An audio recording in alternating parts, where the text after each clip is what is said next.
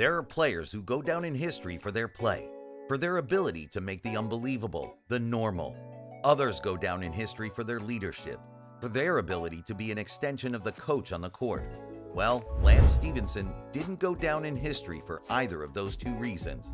In Lance's case, it's pretty safe to say that the reason he went down in history was his antics. We all remember when he blew in LeBron James's ear in that game against the Miami Heat. Indiana Pacers, including this, blowing in the ear of LeBron James, and James' reaction, he can't believe it. We all remember his guitar cellys. Fouls to give. Stephenson throws one up quickly and nails it. Play that guitar, Lance. We all remember his hilarious flopping attempts. Hibbert goes crashing to the floor, and then a foul on Stephenson on the block. He needs a rest right now. 2 fouls on Lance Stephenson, who's doing a little bit of everything for the Indiana Pacers. But how bad was Lance Stephenson actually? Since he was a kid, Lance was on the radar of North American scouts. In fact, since Clark Francis, a talent evaluator, saw him play at Rumble in the AAU tournament in the Bronx, his talent already pointed to that of an NBA player. Plus, his mentality was up to par. Stephenson wasn't even high school age when he challenged O.J. Mayo, one of the best prospects in the country, to a one-on-one at a summer camp. However, Lance did not follow the path that some of the top prospects usually follow. As the 2010 draft approached, the guard was more under the radar. True, some mocks like NBADraftRoom.com placed him at the end of the first round, but when the draft night arrived, Lance was picked with the 40th pick by the Indiana Pacers. Even if it was through a second-round pick, that kid from Brooklyn who dreamed of reaching the NBA had accomplished his goal. But the NBA is not an easy league. We all know that, right? Being a second-round pick comes with a number of disadvantages. The first one is the salary, which goes down proportionally with respect to the pick in which you've been selected. And the second is confidence. Franchises that select a player with a lottery pick have made a significant bet on a player. They trust him, or in other words, he's gonna play. But if you're picked in the second round, you're more thought of as a last resort who probably won't see much playing time. That's the reason why Lance, despite a great performance in the Summer League in Orlando averaging 15 points in only 23 minutes, could only play 12 games during his rookie season. But the truth is that it could have been much worse. His performance in that Summer League at least got him a roster spot in a young Frank Vogel's team. There are players who don't even get that chance.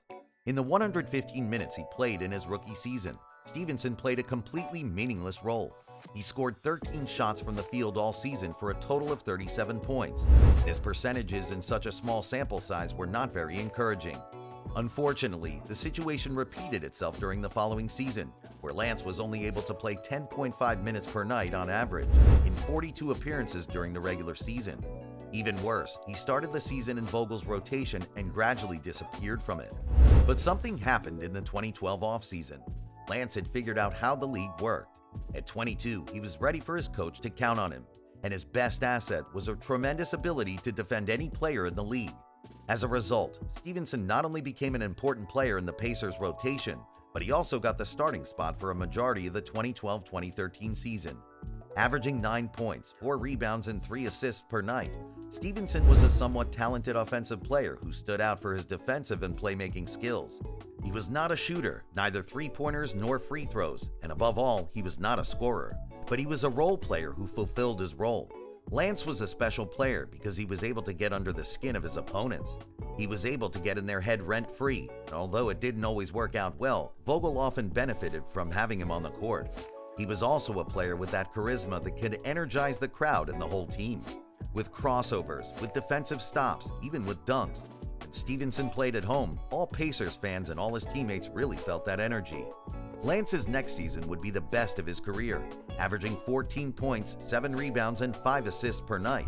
The guard became one of the most important players for the Indiana Pacers, who finished that season with a spectacular record of 56 wins and 26 losses, finishing first in the Eastern Conference.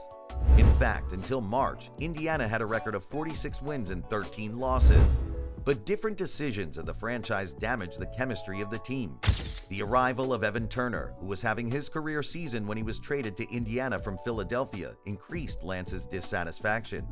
And when the team lost for the second consecutive time in the conference finals to the Miami Heat, Stephenson decided it was time for a change. The guard was almost an all-star that year. He was highly sought after, and when he hit the market as a free agent, there were many teams interested in him. So after signing with the Pacers in a sign-and-trade, it was the Hornets who acquired the shooting guard. With a contract of $27 million over 3 years, which at the time was a lot of money, Lance was ready to continue his upward progression, but that was the beginning of the end. Lance would only play 1 year in Charlotte. He started out having a lot of importance, which over time was diluted due to terrible shooting percentages. That season, Lance shot 37% from the field and 17% on three-pointers. Yes, 17%. You heard right. His contract was worthless.